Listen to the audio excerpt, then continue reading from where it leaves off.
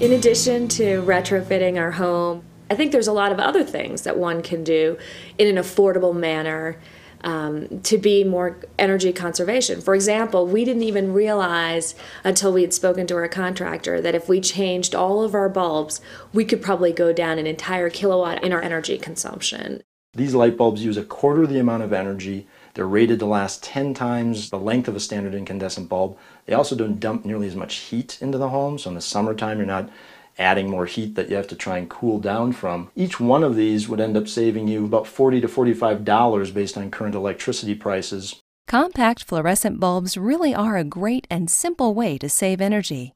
Look for CFLs that have earned the Energy Star label. This means they have met strict energy efficiency guidelines set by the U.S. Department of Energy.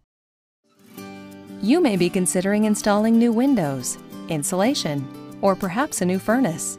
Before you start, consider employing the services of a qualified energy rater who can help you specify the most attractive energy remodeling opportunities. Our role is actually to help be an independent source of finding where the energy efficiency opportunities are in a home. Across the country, about 40%, it can be even above 50% of heating and cooling costs go out the windows or go out the cracks in the form of air leakage.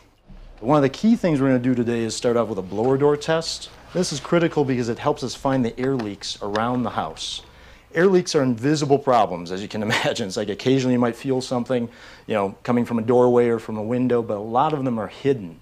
And so this lets us find those air leaks, quantify it, let you know where to make the corrections, and then about how much you'll save in making those improvements to the home.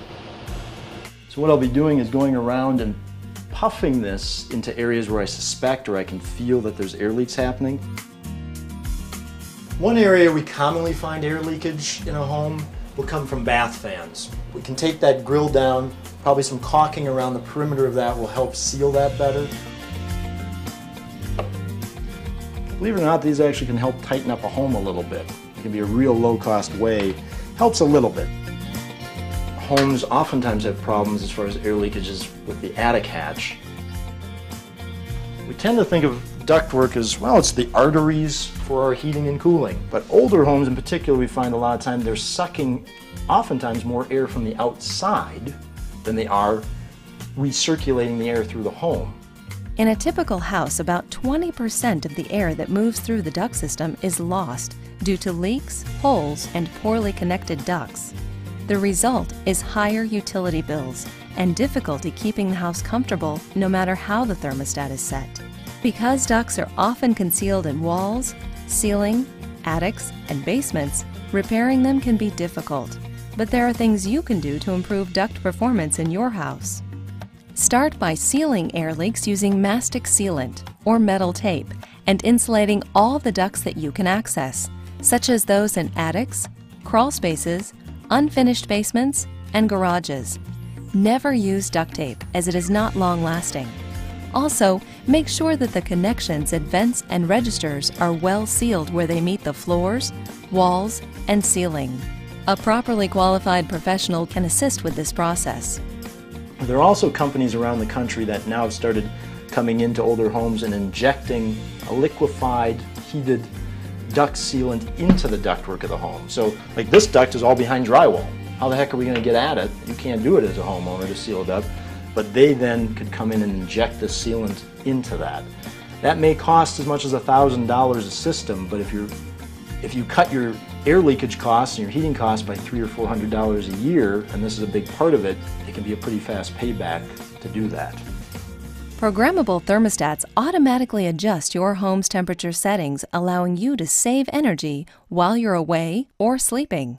The return on investment is usually within a year. You can hire a qualified professional electrician or contractor to ensure proper installation. Many older homes have radiant heating systems positioned along the inside of exterior walls. This can be extremely inefficient during cold weather because heat is naturally attracted to cold air and escapes through the wall. A quick and inexpensive way to keep this heat inside is to install radiant heat reflectors. These aluminum barriers can be cut to fit neatly behind your radiator and attached to the wall with a simple adhesive. It needs to be at least 1 inch to 2 inches away from the heater to reflect. It should come up to the top of the furnace and just velcro it right to the wall. At Home Depot, you could pick up the material for maybe $10 to $15 per radiator. You will save that money back in less than a year and a half.